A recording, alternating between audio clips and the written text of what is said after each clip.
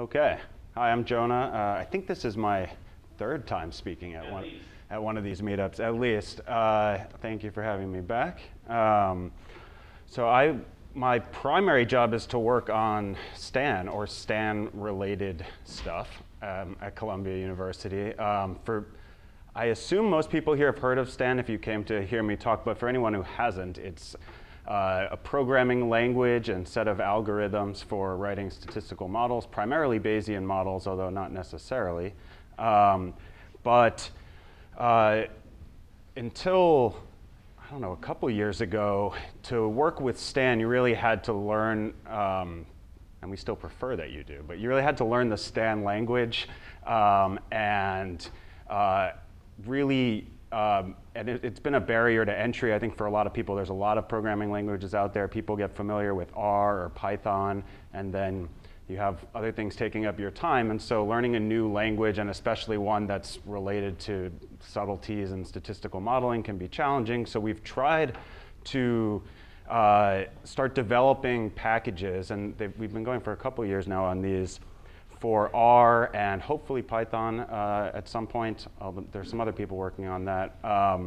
Hopefully a Julia at some point. But right now in R for fitting models using STAN at the back as the back end, but letting you use familiar native like R modeling syntax to fit those models. And there's a couple different ways to do that I'll mention today.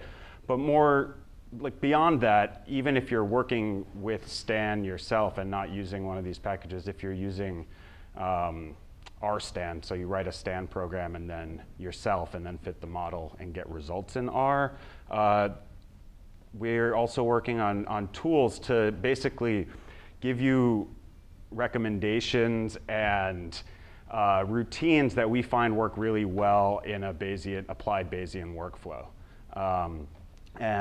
This is, I'll mention at certain points in this talk, but this is work that's being done by a lot of people, not just me. I see a few in the room right now who I'll mention at some point when I get to their stuff.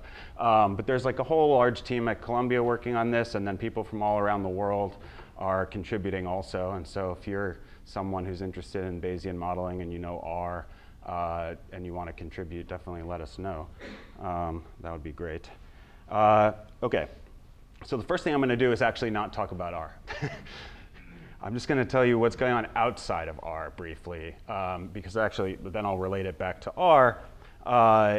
There's a lot of work being done in Julia, both by Brian, who you heard talk about the job a second ago, and Rob Goodman.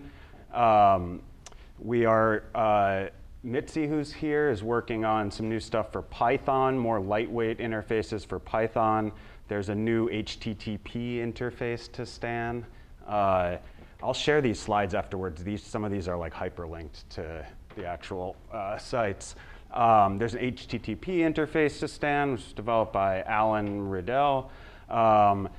There's some stuff that's similar to things that we've been doing in R with the bayesplot package that are available in a new Python library called RVs. That has been done by some people that we collaborate with and some others. And then finally, I guess the last one does touch on R, but we want to make the interfaces to STAN more similar to each other, to have less differences in user experiences if you're using STAN from R or Python or Julia or something like that. So this is stuff that's mostly going on outside of R. And of course, this doesn't cover the actual development going on in terms of new stuff in the STAN language. There's a new compiler being written and all that stuff. These are more like interface things that are happening. So there is stuff going on outside of R, but by far the most work that's been done has been in R, and that's partially just because some of us who have been really involved with STAN are also R users, and so we've first started implementing stuff in R, and we've slowly gotten more people involved from other languages like Python and Julia. And so, that's unfortunate. Well, I don't think maybe I should not do it full screen here. Well, that's not going to work either. Okay, so you're going to have to pardon the the line that's in the middle of this slide. I'll explain it in a second. This is a not entirely coherent partial map of what I'm calling the stan ecosystem in R. And then there's extensions to this, which I'll talk about in a second. This is contained to just stuff that's being done by the stan development team, but there are a lot of other people contributing too, and there's other packages that I'll mention also. But basically, what happens is this. This big arrow up here, if you can kind of see, is like stan, right? The C++ code, everything that goes on there. And we have this package called stan headers, which you basically never need to interact with yourself, but it's like the foundation of rstan and all these other packages, which basically contains the stan C++ headers. And so then there's rstan, which is the main R interface to stan. So if you write your own stan program, right, in the stan language, you can fit it from an R session using rstan and with your data as R, various types of R objects. However, to use rstan, you need to know how to write in the stan language, which is great, but there's definitely, there's a whole, Ben Goodrich, one of the other stan developers, teaches a whole semester course at Columbia and on Bayesian statistics and stan, and you can only really get into like learning the stan language towards the end of that class, and even then you don't become an expert. It's a lot of work to learn a new programming language, to learn in R. And so this next level of tools is hopefully a way for people to start using these tools before you're necessarily an expert at this level. rstanarm and brms are two R packages that have stan programs that, well, in rstanarm's case, are already written and pre-compiled, and in brms's case, get written for you as you interact with the package. I'm going to show an example using rstanarm today. I'll talk a little bit about the differences between the two. But the main difference is that rstanarm, you don't have to deal with C++ compilers at all. The models come out of the box pre-compiled, and a lot of the headache for new users of stan and experienced users of stan is dealing with the C++ tool chains and stuff like that. So rstanarm gets around that entirely. Models are pre-compiled ahead of time. brms writes models on the fly for you, which lets it fit a wider range of models than rstanarm, but you have to deal with the C++ toolchain. Anyway, so these are packages, and we'll see it where you specify regular R modeling syntax, like you would with like the GLM function or something like that. And it'll get, the model will get fit in stan, and you will get posterior distributions instead of point estimates or whatever some of these other packages are giving you. And so you might see this rstantools package, which let me hold off on that one. This next row here are what I'm calling like post-processing tools, although that's pretty vague. They're all quite different. So this says shinystan. I'm sorry about the paneling here. This says shinystan, which is a Shiny app, basically. So I know people are familiar with RStudio's Shiny web framework, which is really cool. And it's a Shiny app that essentially takes a fitted model, either from rstan or one of these packages, and brings up a bunch, like a GUI, a graphical user interface, where you can look at plots and diagnostics and summary statistics. Bayesplot here is somewhat like a static version of shinystan. It creates ggplot objects for you, but and none of the coding necessarily behind Bayesplot is revolutionary at all, but it is basically there with a full like library of functions that we think are useful at different stages of the analysis. So you don't have to write your own code to check important diagnostics, to look at posterior distributions for certain types of parameters. If you want to do more customized stuff, I'll talk in a minute about some packages that other people have contributed that will do that. Here this says loo, like toilet in the UK. And that stands for leave one out, which is a package for doing basically efficient approximations to leave one out cross-validation for like full Bayesian models, right? So not dealing with point estimates. And so loo is used to So you fit a model with rstan, you fit a model with one of these higher level interfaces, and you want to compare it to another model or several other models on estimated out-of-sample predictive performance. So you can use the LU package for that. And it's designed to work with like posterior distributions, right? So not models that just return point estimates, but that return, you know, some large number of samples from a distribution. And then this projpred package, again, sorry, it looks like it's crossed out. It stands for predictive variable selection, or maybe it's the other way around, which is a package that does variable selection, which has been developed by some of our colleagues in Finland. And so if you fit a model with a lot of covariates and you're interested in, like, you know, can I find a smaller subset of these that are sufficient to attain the same predictive accuracy or something like that, you can use the projpred package. And again, all these packages are designed to link up with each other and accept the output from one package into another, or some small transformation of that output into the next layer. And I'll show examples of this in a moment. These arrows loosely tell you which of these packages kind of work with the others. So for example, if you do cross-validation in LU, then the bayesplot package has some nice diagnostic plots for that. The projpred package relies on some of the internals in the LU package to do some of the calculations for the variable selection. So these are all kind of tied together here. Stop. By the way, feel free to interrupt me with questions at any moment if you have that. Just a curiosity, have people used these packages at all, rstanarm and BRMS? A couple? Okay, cool. So it really is new information for a lot of people. Okay, so I'm going to show you these in a second. Before I do, so these are the packages that our developers that are part of the STAN development team are working on. And we started working on this other package called rstantools, which basically tries to take stuff in R that's being done by both of these packages and avoid code duplication, basically, and avoid conflicts in naming of methods, right? So it has a bunch of generic functions, and then these packages define methods for them. But it also allows us to provide like a template, essentially, for how do you create your own R package that fits STAN models, right? And we have a new release of rstantools coming out soon that's going to make this process even easier. But basically what it'll do is it'll set up the package directory structure for you so that you can have pre-compiled models, right? So you could write your own STAN program, write some interface from R, some function like GLM or whatever that takes the model specification, and then fit it in STAN and return whatever you want to your users. And so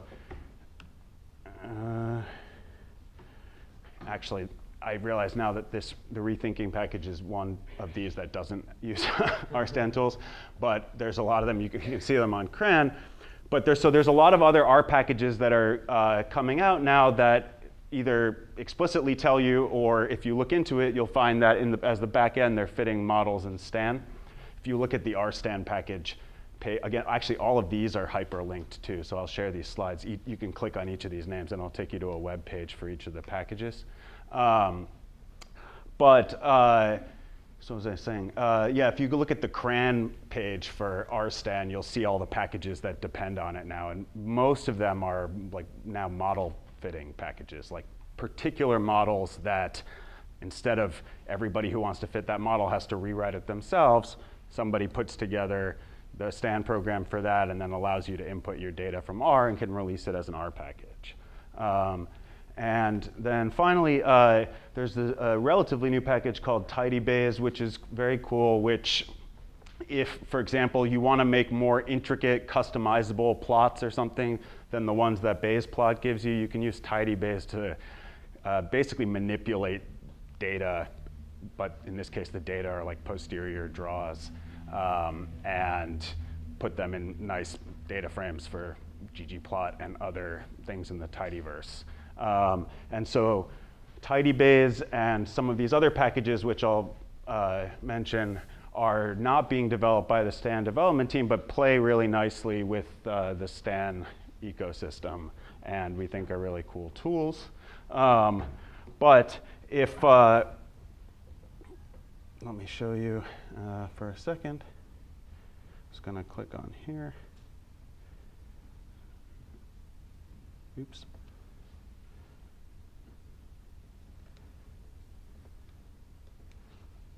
So this is what you'd get if you, oh, sorry, I meant to show you this rstan page, right? So this is the, I'm sure many of you have seen these web pages before, the CRAN project page for rstan, and all of these packages here, most of them now are fitting models. And not all of them, but most of them are fitting models. Matter if the Markov chains have converged, but yeah. So the rows here are like draws, and the columns are like observations, right? And so this plot is summarizing this. The thick curve is like a kernel density estimate of the observed data. And each of these thin blue, thin curves is a kernel density estimate of one of the rows of this matrix here, right? And so what is this saying? This is saying, well, what's the uncertainty and how well do our predictions for this data match the observed data? Of course, if we match it in every tiny little facet and all the capturing the noise, we might overfit, but we certainly want to be plausibly fitting the data, right? And so this doesn't tell you necessarily, so and also this is looking at the whole distribution of the outcome, like the marginal distribution of the outcome. We can also make these plots like by group, by, we can compute summaries. I'm going to show you an example of that in a second. Anyway, this is the call to make this plot from rstanarm. And basically under the hood, this is what it's doing in the bayesplot package. So this ppcheck function calls posterior predict and then passes it to the appropriate function. This is from bayesplot here. And there's like tons of these functions for all sorts of different scenarios that you might find yourself in. Right, and so another example, this top line here is again equivalent to this in bayesplot here. What this does is, might look a little smushed here, right? I'm making, let me put a label on the x-axis to make,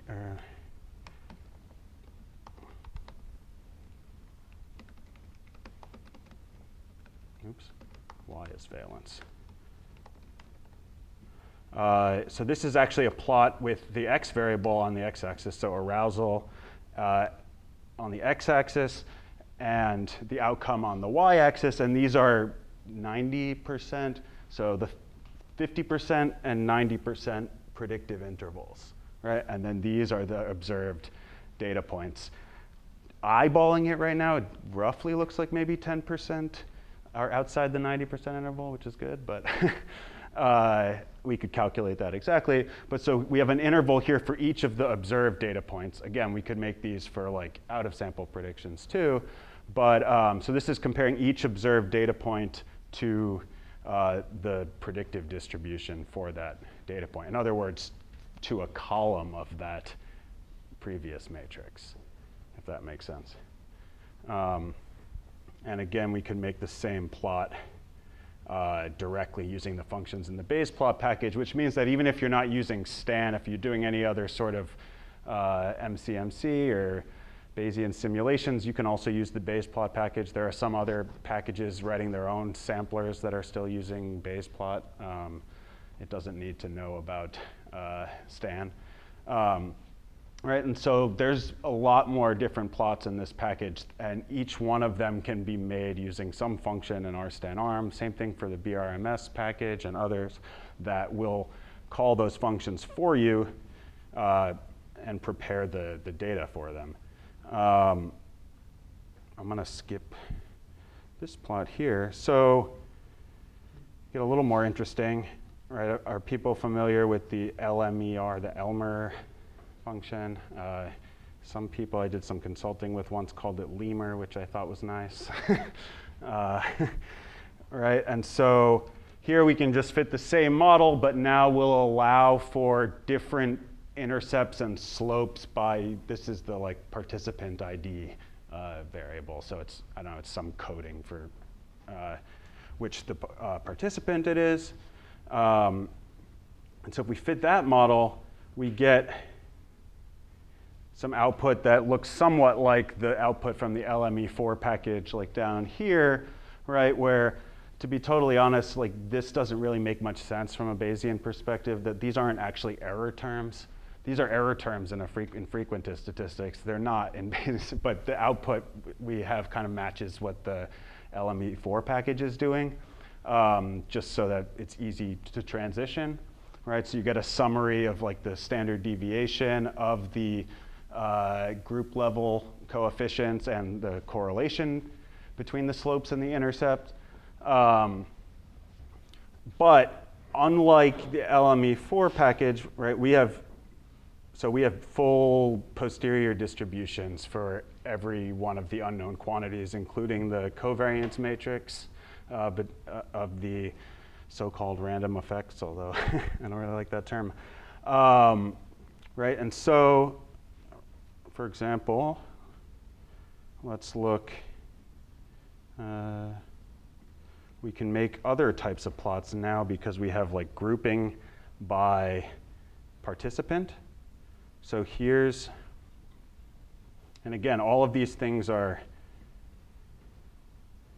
kind of automated for you by using these functions from rstanarm that make the that call this bayesplot package for you. So this is one histogram per.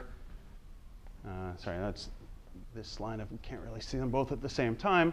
This is one histogram per participant, where the vertical line is like the median prediction for, the median observed value for that participant. There were multiple observations per participant. And then this is the distribution, the predicted distribution of that median, right? So now we're talking about distributions of statistics here, not just distributions of predictions, right? So in other words, that matrix that had like one column per data point and one row per simulation, right? I can now find all the columns corresponding to participant 5, right? All the predicted data points for participant 5, and I can compute the median of those, except I'm computing that for like 100 or thousands of rows, and so I'm going to get a distribution. So this is telling me what's my uncertainty in predicting like the median here, right? Or whatever. You can. So what's nice about this is it just accepts either a string or an actual function definition here.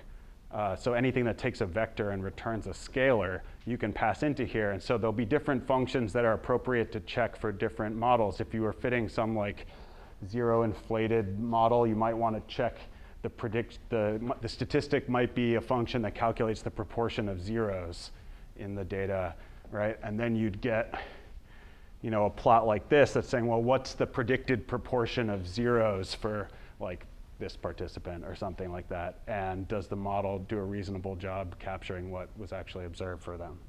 Does that make sense? And so, again, there's a way to do that directly in bayesplot here. And like I was saying, this could have been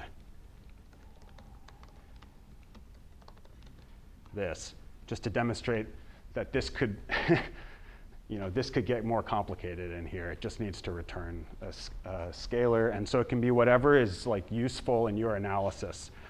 And so really the point here is not that you should make these exact plots that I'm making, but that there are tools to allow you to make the ones that are appropriate for what you're studying. So like this plot, checking the median by participant might not make any sense for what you're doing, but you can check other things.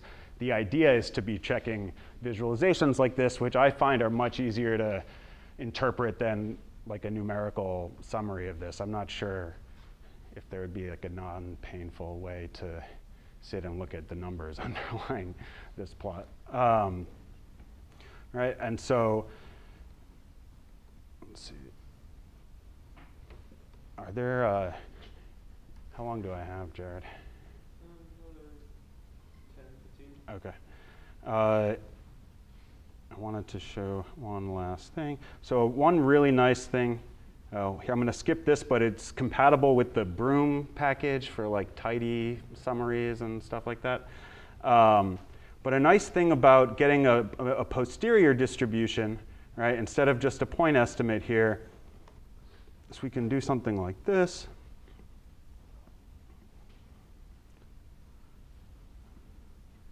So what is this plot? So again, these are all the participants. The gray points are like the actual data. So it's basically the same plot that I showed all the way at the beginning where like, here's the data, right? And then we have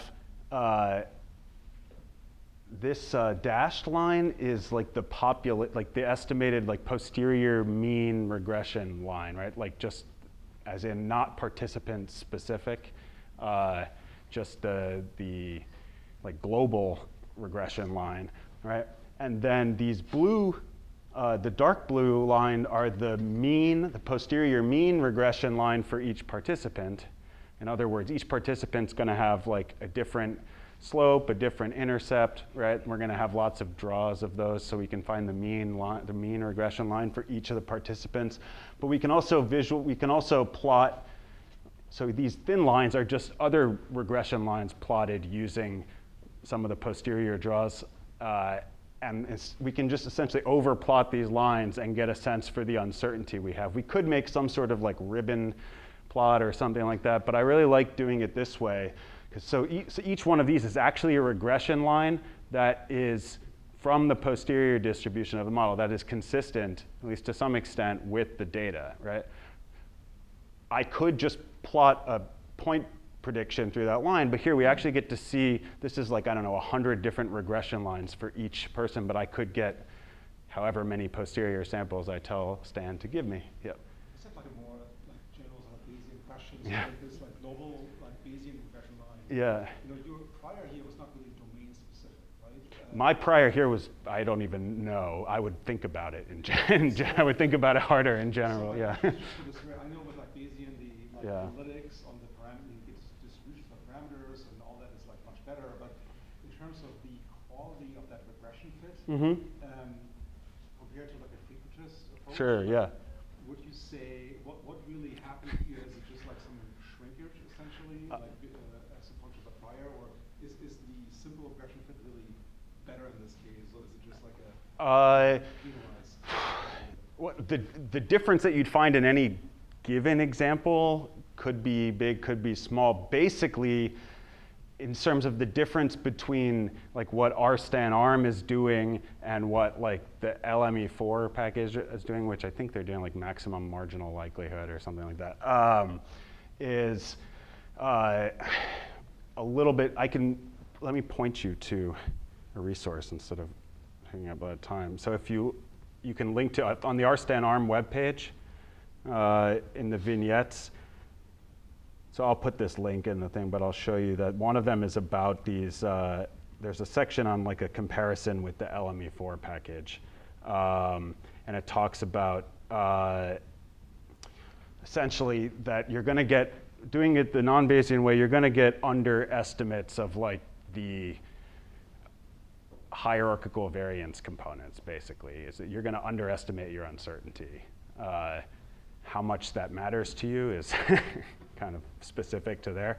But I'll put that link there. But it's a good question. I think one of the main benefits, I would say, is actually what you could do going further than this, which is getting the predictive distributions for the observables, right? Like in some sense, who cares about the parameters? They're not real, we just made them up, right? They're there to hopefully capture some useful structure of the problem, but eventually we want to translate them into some statement about the world or about the thing that we care of, and to do that we make predictions for the outcome variable.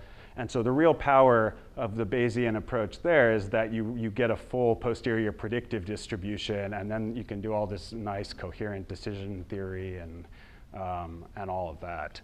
But there are benefits in the estimation too. The disadvantage is this is slower than running LME4. So I would say we're giving you a more full answer, but you're sacrificing some speed, certainly. It's a good question. Yeah? So on LME4, in LME4, when you're running a model, you can get situations where if you have maybe a small group, you might get a different sign on a coefficient for something. Can you prevent that? So what I thought you were going to say, which maybe you also mean, is that you can get, like, for example, you can get an LME4 when it does this print output, you can get like 1 or -1 here, or like 0 here, for example, which we can avoid in this context because the priors help with that. So you get like pathological situations that don't work from the maximum marginal likelihood perspective, but do in the Bayesian perspective. If you just mean that you get like one of the parameters for the participants or something? Yeah, one participant has a negative slope, whereas all the rest are positive. Yeah, so in theory, you should be able to, if you had some prior information to suggest that, then you could encode that and that would help in that situation. If you have no reason ahead of time to think that that's true, it's questionable whether or not you should put that in the model. But if you do, right, if you don't believe the result that you're getting, it probably means you had some information that wasn't being included in the model, right?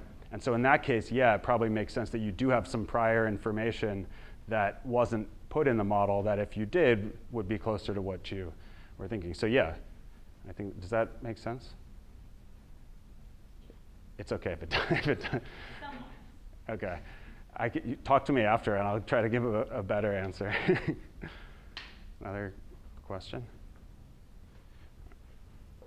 You raising your hand? Sorry. Yeah. I was going to ask the plot that you showed before, you have the dash line and the solid line in every plot. Right, so you said the dash line is the dash line should be the same in each of the plots. Right. So that's the population line and the solid line is the subject specific. Correct. All of it is just my eyes playing tricks on me, but it seems like I think that's most what of the solid lines are attenuated compared to the dash line. Most of the solid lines. Right, the slopes are not as steep. Not as steep. Yeah, that is. Yes, not all. Yeah, I could see that. So that's possible in this. It's really going to depend on the example. It's possible that there's a lot of pooling being done in this example.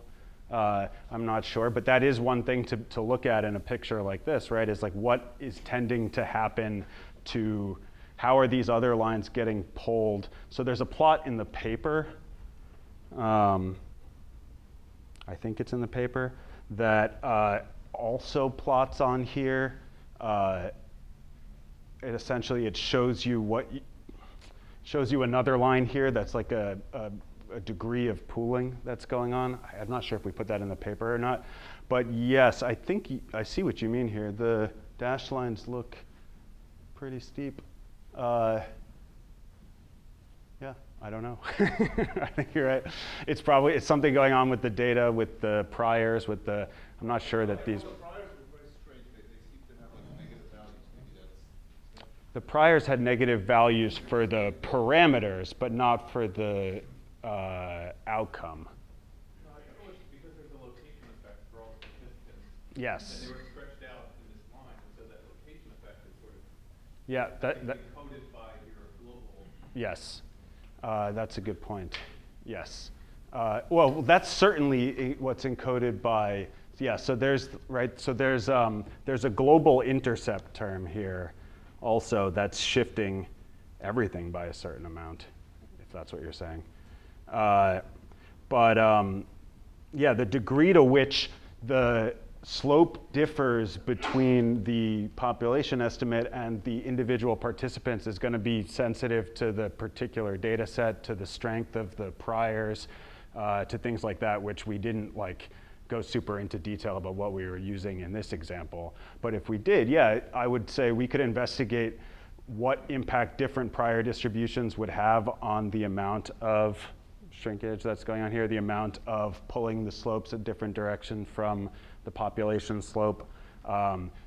You could look at, let's say you could take this data set and try to add information to it, like make the noise lower and see if that changes it. Or if you added more noise to the raw data, then right, there'd be less unique information pulling it in different directions for the individual participants.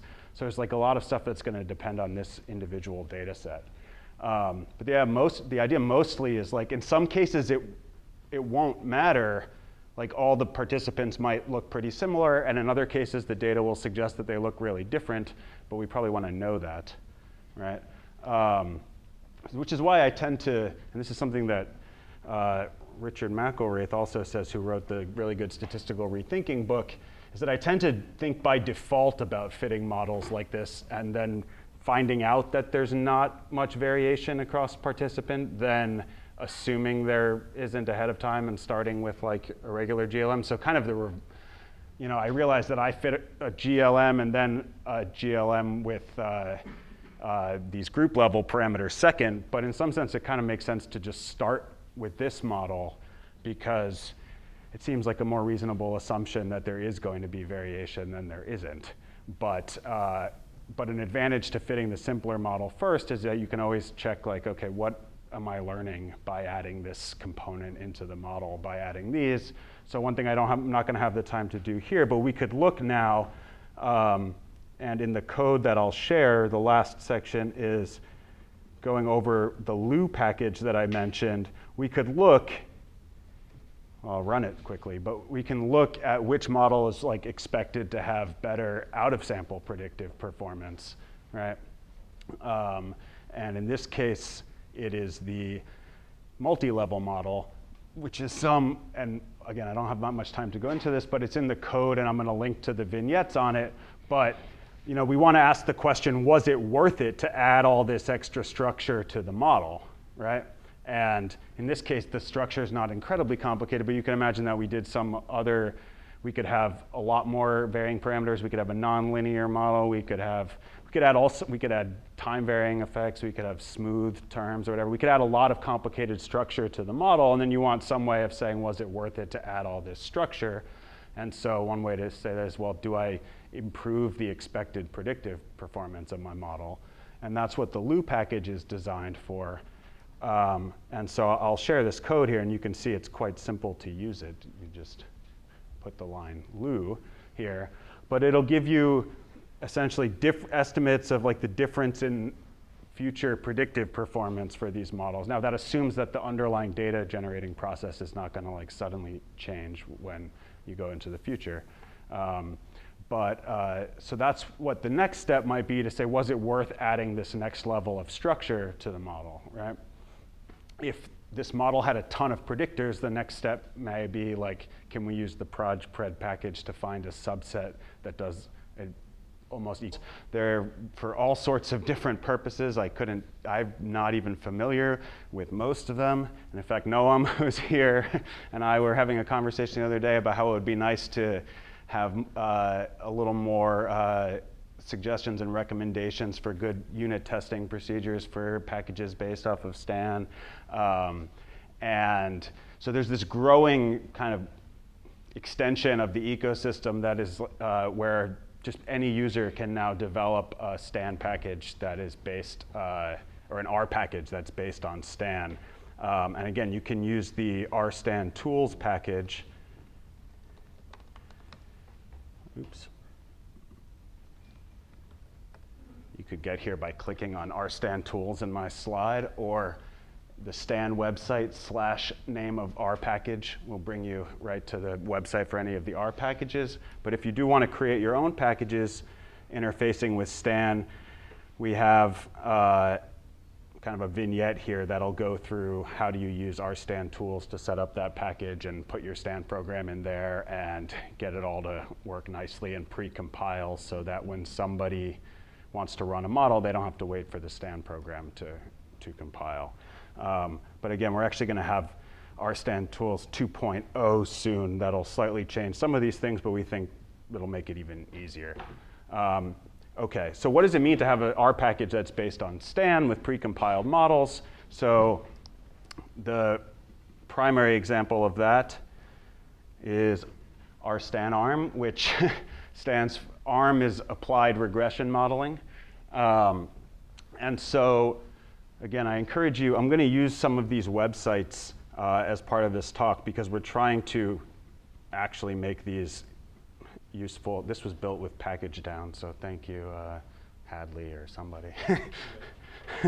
UA, yeah. So what does it look like to, I don't know, fit a model with the rstanarm package? It looks a lot like, I'm going to show you another example here, but it looks, all right, that's like the same formula that you could put to the GLM function with a binomial length, right? Except these things are different, right? But otherwise, if you've ever used the regular GLM function, you could put, for a binomial regression, right, a formula like that, a data frame, everything's exactly the same as it would be if you use GLM. There are just these optional lines here that we may talk about, but they're actually optional. We have some default settings for that where you can specify prior distributions, right? But the point of the package, in particular rstanarm, is to make transitioning from using the standard R modeling tools to getting posterior distributions for those same models as easy as possible, basically, right? So you don't need to learn any new syntax. You might need to learn new concepts if you're trying to get into Bayesian statistics, right? The role of prior distributions, how do we work with posterior distributions and posterior predictive distributions, but you don't need to learn any new syntax, at least to fit the same models that you're already fitting with GLM, but also with the mixed effects models, the GLMER models, and all sorts of other ones. And in fact, these are the list of modeling functions in rstanarm at the moment. I don't know if you can see, but basically for a lot of different standard ones, so there's a beta reg function in R for the beta regression, and you can just put a stan prefix in front of it. For, well, for this happens to, there's a big LM function in R, which is like a memory efficient linear model function. You can put a stan in front of it. I don't know if there's a clojit function in R, but anyway, you can do that. There's the GAM4 package, which fits like smooth generalized additive models. You can stick a stan prefix in front of it, right? GLM.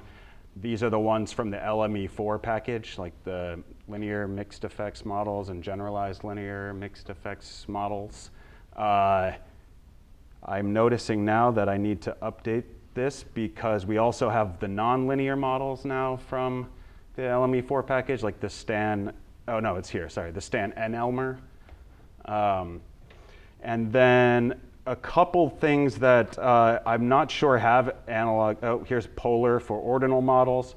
And then we have some multivariate generalized linear models and some joint, I guess, survival models or longitudinal and time to event models, which I'm not sure actually have an analog in the standard R package world. I'm not sure about that. But most cases, you take the function that you're already using, put a stan underscore in front, and you're 3/4 of the way on your way to getting a posterior distribution for that. So let me show you what that looks like in action. I'm grabbing a data set from a paper that I was going to say that I wrote. I really didn't write any of this. Chelsea Muth and Zita Oravec from Penn State. They did almost all of this, and I chimed in and said, "Oh, that's really good. That's really good." But it's a tutorial. So they're in the psychology department at Penn State, and it's a tutorial on using rstanarm and shinystan in psychology. But for now, I'm just grabbing the data set that they use so I can fit a rstanarm model. And the variables of interest in that data set are, and I guess these are official terms in certain fields of psychology, but they're interesting to me. Valence and arousal. So those have particular definitions here. So valence is levels of pleasant feelings, and arousal is level of activation, whatever that means exactly. But these are self-reported scores, right? But the point here is not to say, is this a good experiment or not, but to show you what would you do in rstanarm if you wanted to fit a model predicting levels of valence from levels of self-reported levels of arousal, and then if you wanted to allow that to vary by participant in the study, right, to make separate estimates for the participant, and then how to use some of the other R packages to look at the results. And again, so you can take a look at like the full thing that this is from in this paper here that's linked to here, and there's the code and data are here. But it's a good example for rstanarm because the models don't take long to fit. And so I'm going to dive into the dangerous world of live coding here. Should I make this bigger? How's that? Can people see? Okay. You don't have to worry about this stuff right here. But basically, there's a bunch of like regular R code that I'm not going to worry about here. This is just a ggplot of the data. Yeah? No? It's either a good or bad advertisement of RStudio today. We're going to find out. Hopefully good. I like RStudio. So anyway, this is a scatter plot for each of the 20 participants in the study, or a subset of 20, and maybe this is a subset of a larger study, where you have the self-reported arousal levels on scales from 0 to 100, and same with the valence on the y-axis here. So these are like raw data points, like self-reported points by participant. We can see that it's possible that there's different stuff going on here for different participants, but we're going to focus on pretty simple models here just for today. But so if you just wanted to do like the most basic thing and say, let's just fit a simple linear regression model here, well, you could use the LM function in R, or you could just use GLM, which defaults to family is Gaussian, which is just a linear regression model. So to fit that in rstanarm, we actually I could stop here, and now it's like exactly the same code as GLM, and this will actually run. But I want to show you some of these extra options here. It's running in parallel here, and for a simple model like this, it takes longer to like spawn the processes than to actually run the models. But so you can specify how many cores to use. I guess it was using one. How many cores to use? So you can run these models in parallel because we're running many Markov chains at the same time to do sampling from the posterior distribution. What I want to show you first is in rstanarm, no. So there's GPU functionality that is coming to Stan. Mitzi, do you remember the latest when that's coming out? I don't know. It might be already. Right.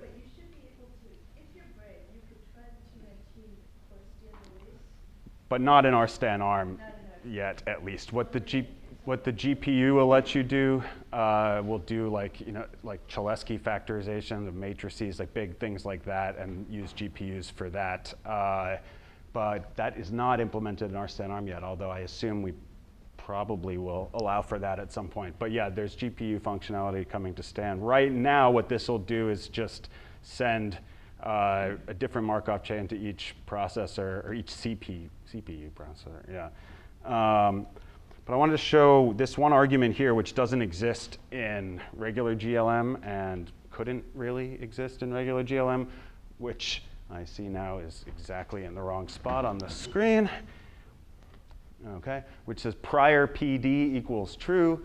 Prior PD here stands for the prior predictive distribution. So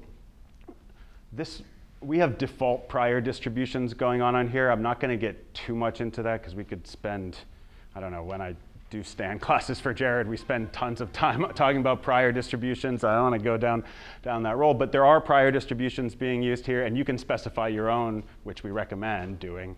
If you, and so what setting this argument will do is it will draw from the prior distribution for you, and then if you make predictions afterwards, that's equivalent to predicting from the prior predictive distribution, as in what am I saying before I learn anything from the data, right? So essentially, what's going to happen here is it's going to like run the model, but it's not going to condition on the valence variable. And the estimates that we get out at the end are going to summarize the prior distribution, and then we could make predictions from the model and look at what are our priors implying that the distribution for the outcome is, right? And this is a good thing to do before you start fitting models and going down that range, because it's a way of saying, am I making assumptions that are consistent with my prior knowledge about the situation, right? And sometimes it's hard to know that by saying, what's my prior distribution? In this case, it's relatively easy because we have like one predictor here and it's a linear model. But in other cases, like thinking about what the prior distribution on one particular coefficient in a big complicated model isn't necessarily going to tell you if the data generating process that's implied by these choices of priors is realistic for the outcome variable of interest, right? And to do that, you need to, just the same way that after we fit a model, we can make predictions which are basically summarizing what the model's saying about the outcome variable after we learn from the data. We can do it ahead of time and saying, what are our assumptions basically ahead of time? And are they reasonable given what we already know? And so to do that, so if I did that, and then I plotted, and then I plot them. Let's make a histogram instead. So rstanarm has this plot method that is using the bayesplot package that I mentioned behind the scenes. You can directly get the output yourself and use the bayesplot package yourself, and there's some code later in this file that does that. But the rstanarm plot method, and this is the same with a bunch of other R packages that depend on stan, have methods that it's doing the work for you and then calling that bayesplot package. But you can go in yourself and use bayesplot also. And so these may or may not be reasonable at all priors, and that's not really what I'm trying to think about right now, but these are the implied default priors that are going on in this particular case. So this is an example of you can look at what assumptions you're making ahead of time by specifying this prior PD argument instead of just starting to fit models without saying, what assumptions am I making? Well, the assumptions that I'm making are these are reasonable prior values for these parameters, and also that if I made predictions based on this, that it would be a reasonable summary of my current state of knowledge about the outcome before using this new data that I have about it, right? Okay, there's if you look more at the bayesplot package, there's some links to a paper that the package is related to that goes into a lot more of this, and I'll add the link too. But then, so then if we actually fit the model here with without the prior PD argument, then we can look, right, does this make sense? And this is somewhat similar to regular output from R, but a little bit different. Up at the top, we get some summary information. The number of predictors is 2, because technically there's an intercept also, and that's being counted. And then we report these weird, weird summary statistics here, right? So, well, first of all, there's no p-values, there's no t statistics or z statistics or whatever they're using. But there's not even means or standard deviations. So by default, what we've chosen to report here are posterior medians and a version of the standard deviation based on the median absolute deviation. And basically the reason is that these are more robust to distribute posterior distributions with, for example, fat tails or other things, or God forbid you had a Cauchy-like distribution that didn't even have a mean or something like that. In other words, it's always valid to report these regardless about what's going on with like higher moments of the posterior distribution. But so by default, we're reporting things that are always valid to report, but you can get all the, oops. But the summary function will go into a lot more detail here and actually give you posterior means, standard deviations, quantiles, MCMC diagnostics, all that stuff here. And so the nice thing, though, is that because we're in R, this fitted model object, which we call a stan reg object, has all these methods associated with it. And so all the standard ones, like coef and all these other things, are going to work for this. They're going to give you point estimates that are based on these posterior distributions, but they'll work. But we recommend actually going and using these full posterior distributions. So if I could plot, we'll look at the posterior distributions of the coefficients.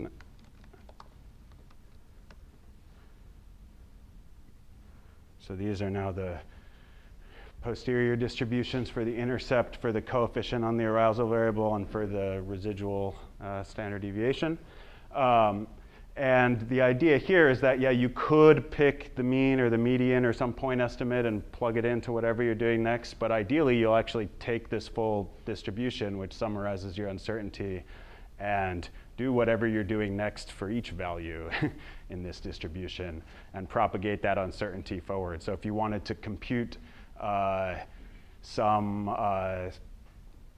let's see, like if you wanted to make a prediction, then instead of plugging in like summaries of these distributions and using those to make the predictions, you'd actually make a prediction for each value of the posterior distribution, and then you get a whole distribution of the predictions, right? Instead of a point prediction and a standard error or something like that. For example, here, let's do this. So this function in rstanarm, which is called ppcheck for posterior predictive check, is another function that's calling this bayesplot package under the hood. So you can call bayesplot yourself and do a little processing, but rstanarm will figure out, okay, what does it need to do with this particular model object to make the right plot? And so what this is doing is it's making 100 predictions. These are in-sample predictions. We could plot out-of-sample predictions also, but then I'd need to pass like a new data frame for those. But it's making 100 predictions, right? But it's making 100 predictions of the full data set. Why? So the size of this data set is 272 observations. So it's predicting 272 observations 100 times. Does that make sense? I have 272 full predicted data sets. But that means that I have 100 full data sets, each of size 200 and whatever. Actually, in fact, why don't I, is that clear to everyone? No, let me make it even clearer. So what it's doing under the hood is calling this nice function called posterior predict. This is like the predict function in R, except it's always, so here, let's see. I'm going to call it yrep. So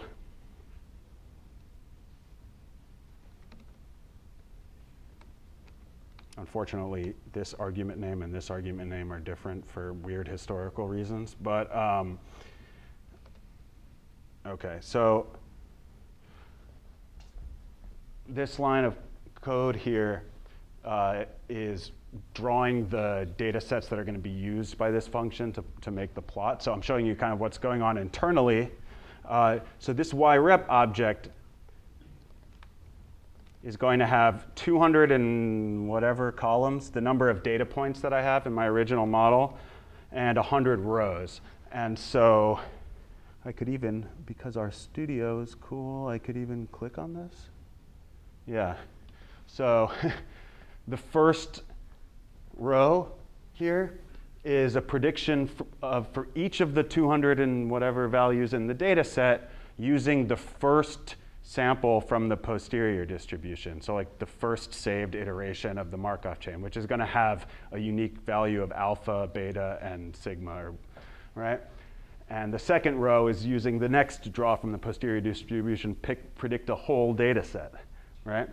And so if you looked at the columns, then what they'd be telling you is like for the first data point in the data set that I have, here's a distribution of predictions for it.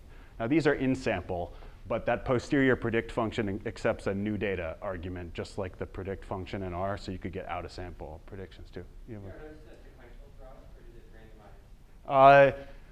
I don't remember. I think these are sequential. Originally rstan was like permuting draws for you, but actually we now think that's a really bad idea, so we're trying to get rid of that. I think the ones that we're doing in rstanarm are sequential. It shouldn't matter. Yeah, but like the posterior draws, like if you call as extract on a stanfet object, it has this weird permuted argument. Anyway, it shouldn't do a good job predicting the outcome variable, for example. Anyway, I feel like I've talked for a while. Are there other questions? I'm happy to answer other questions about this stuff or Bayesian statistics. Yeah. So this is perhaps very naive, but are there any convergence issues with this? It's a good question. Conversely, are there any data sets you've encountered which have pathological? There can be convergence issues. So what rstanarm will do, so for the most part, the types of models that you're fitting with the rstanarm package are pretty robust in the sense that there's a lot more complicated stuff you could do writing your own models in the Stan language than just the models that have been like pre-written in rstanarm. So these have fewer convergence issues. You will get lots of warnings if something goes wrong and recommendations of what to look at, but you don't get as much of that with rstanarm, not nearly as much as you would with like writing your own Stan programs, partially because it's just easy to make mistakes when you're writing a Stan program and these are already written, but also just because like we're using lots of tricks and reparameterizations and all sorts of other stuff behind the scene in rstanarm to try to make the models as amenable as possible to the sampling that Stan uses, but you'll get warnings about R-hat diagnostics and these things called divergences. If you want to learn more about that, you could come to the summer class I'll probably do with Jared. So there are fewer convergence problems with these models than with like general Stan models, but they still exist, and it can have to do with your data set in particular. And which priors you're using. If you use it, like we offer a prior called like the horseshoe prior and hierarchical shrinkage priors, and some of these are trickier to sample from, and so you might get warnings. And there's a lot of stuff that we have written. So I recommend, for example, so again, all of these are linked. So for example, the bayesplot package website that you can go to from here has a vignette all about like if you get those convergence warnings. So this is where it'll take you if you click on the link to Bayesplot, and there's a visual MCMC diagnostics vignette. And that's basically like a good resource for if you get those warnings when running a model like this. You can go there. It'll tell you how to make pictures of them and understand what the different diagnostics are telling you. And if, for example, maybe you need to fit a different, rewrite your model, or unfortunately with rstanarm, if the tips and tricks don't get your model to converge, you can't just go in there and tweak some part of the Stan code underlying the model. You can tweak all sorts of settings that we've anticipated, right, and allow you can change things about the MCMC sampler and all that stuff, but you can't change the actual Stan code in the rstanarm program. But the BRMS package, which I didn't show, but is another package that was developed mostly by Paul Berkner, who's now part of the Stan team, that will actually write a Stan program for you on the fly and could just give you a program for you to edit. yourself if you wanted to make some, like let's say you ask a question on the Stan users list and they say, oh, you should change your model like this to avoid convergence problems. Then if you actually needed to edit the Stan code, you couldn't do that in rstanarm, but you could for BRMS.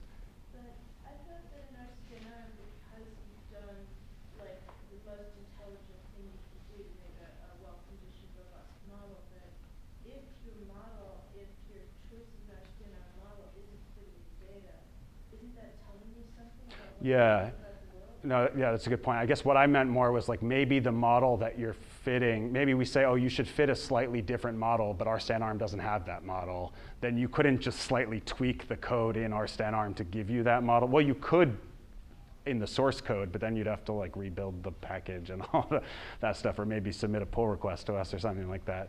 But yeah, so you can't change the underlying code of the rstanarm models, but you shouldn't have, if you know you're fitting the model you want to be fitting and it's not converging and you're using rstanarm, there's probably not like a better way to write the same model in Stan. But there might be other ways to write similar models that are more likely to converge or something like that. Yeah. So I mean, one way that it's often happens is that you have to use like the non-centered parameterization. Yeah. And that usually helps a lot. That rstanarm will do for you. Yeah. Okay. Yeah. Automatically, actually. Yeah. So it determines. No, it's just using, it's by default using the non-centered parameterization. We can get into that. Not currently in rstanarm, but that's mostly, for those of you who don't know, there's different ways to write the same statistical model. Some of them are more easily sampled from using MCMC than others. And we chose a certain way to tend to write the models in rstanarm that tends to work most often and seems to work pretty well even when some other parameterizations are better, and the other way is not true. The converse is not true. But yeah, so we don't give you too much control over the parameterizations, but we try to write the ones that work best in the majority of situations. Of course, if you write your own Stan programs, you can use whatever parameterization you want. But yeah, that's a good question. Oh, my last thing I'll say is that if you want to use any of this stuff and you have questions, we really do like answering questions. This is the Stan forums. Please ask questions about any of this stuff. No question is too, if you're a beginner, that's fine. It's not just for like super advanced technical questions. We like questions from beginners too. And then check out like all the websites, like each one of these, all the documentation is online, all the vignettes are online. We have like 10 vignettes for rstanarm that just talk about all the different kinds of models you can fit and workflow. And let us know if you use it and have questions, or if you want to contribute to the Stan ecosystem in R. Now is a good time for that. And then hopefully we'll have a several-day intensive Stan course this summer through Jared. If you're interested, email me or message me on Meetup. We'll start a list. Which will cover writing your own Stan programs, but also all of these tools for like visualization and model comparison and all that other stuff. And then I'll stick around for a bit afterwards if you want to talk more after. Thanks.